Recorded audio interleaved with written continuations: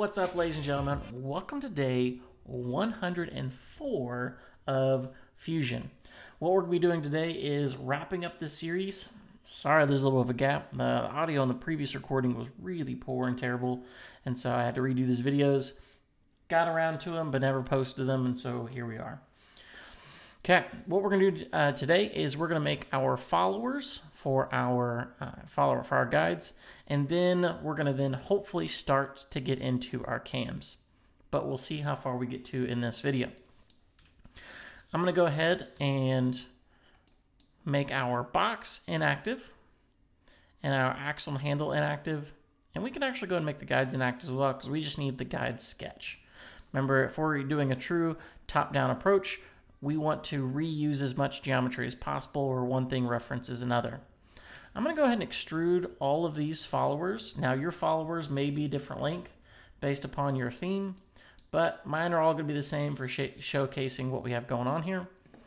And then we're going to do a symmetric extrusion for 1.5 inches. Those are going to be new bodies. We're looking good. We can go ahead and throw our other pieces back in just to show where it is in reference. Not too bad.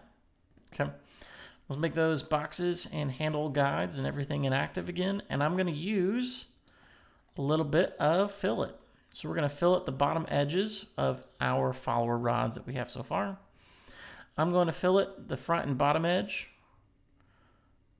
I guess front and back edge, not that face, front and back edge of each rod. And the radius we're going to use here is going to be 0.125 inches.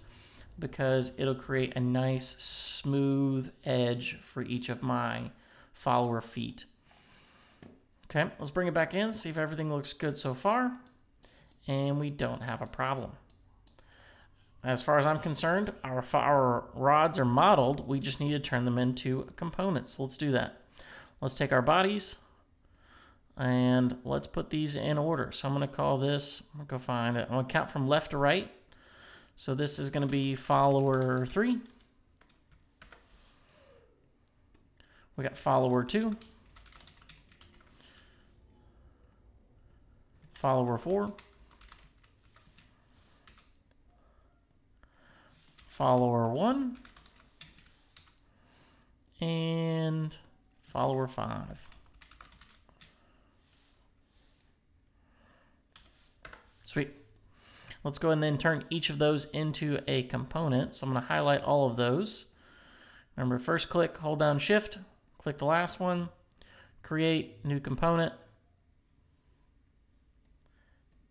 and then click OK. We do want to go and then create these as subassembly. So let's go ahead and create a new component while they're at, and we'll just call this follower rods. We can then take all of our follower rods and then shove them into the follower rods and turn that into a subassembly. I really like doing this because it cleans up my workspace. We've got the box, we've got the axle and handle, we've got the guides, now we have the follower rods. If we're on the sake of make sure we do everything correctly, let's go ahead and add physical material to that. And my follower rods are going to be similar to our dowel rod earlier, so I'm just going to turn that into pine. Alrighty, things are looking good so far. Let's see what how far we can get with modeling a couple of our cams. I am going to go ahead and move each of our follower rods up. So I'm going to highlight all of those. We'll hit Move Copy and move those up just so they're out of my way while I am kind of modeling these cams. So the first thing we're going to do is we're going to make these cams parametric. So in order to do that, we have to define a parameter. So let's do that. Let's go to Modify tab. Down at the bottom, we have Change Parameters. And we're going to create a user parameter. Click on plus sign for user parameters. And the first one we're going to call this is cam thickness. So I'm going to just go with cam thick. And that expression is going to be, let's do 3/8 thick for now. And then we're just going to call this cam thickness. Good so far. We're going to have another parameter, and we're going to call this nom diameter, so NOMDIA. And for right now, I'm just going to call this 1, and we're going to call this nominal diameter. Looks great to me. From here, we're going to start to model our cams from left to right. But in order to do that, we're going to need an offset plane. To measure out the distance from my offset plane, I want it to be the center of this hole right here to the left wall. And so let's do that. Let's click on this. Let's click on offset plane. And that distance is going to be some measurable distance, or we can try dragging this over and see if that's getting in the ballpark of where we need to be. And I think it's going to be a 1/2 inch. Looks good to me. Since I don't need my handle for a while, let's go ahead and get or not need my box for a while. We're going to need the handle for a little bit. We're going to see why. But I only need the axle. That's the only piece we're going to need here.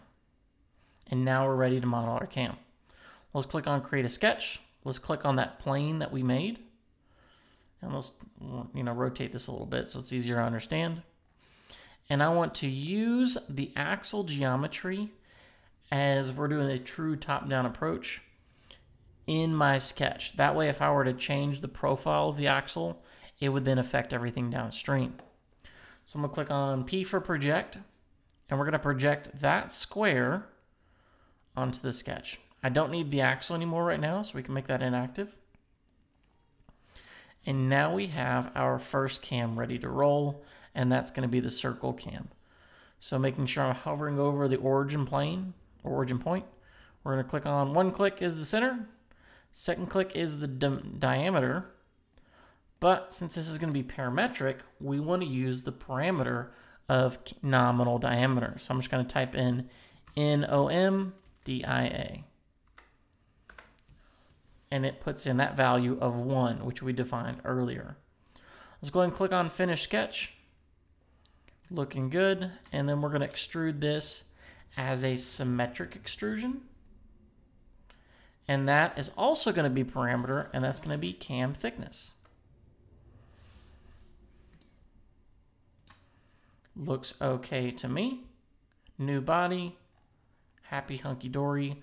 Let's go and bring all of our other parts in to see if we need to change anything.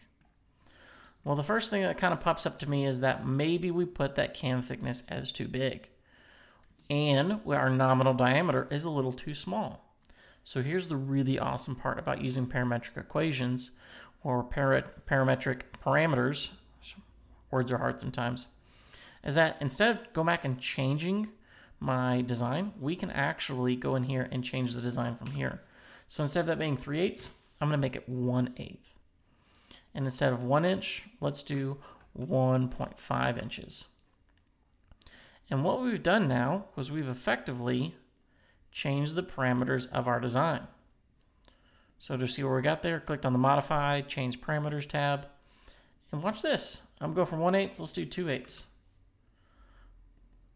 Oh, 2/8, we don't like that. Too big. Let's do 1/8 again. Looks good to me. Cam still looks a little too small. So we're going to do 2 inches, and hot dog, doesn't that look good? Alrighty, folks. I think we're going to call it here. We're going to model some of the other 4 cams later on.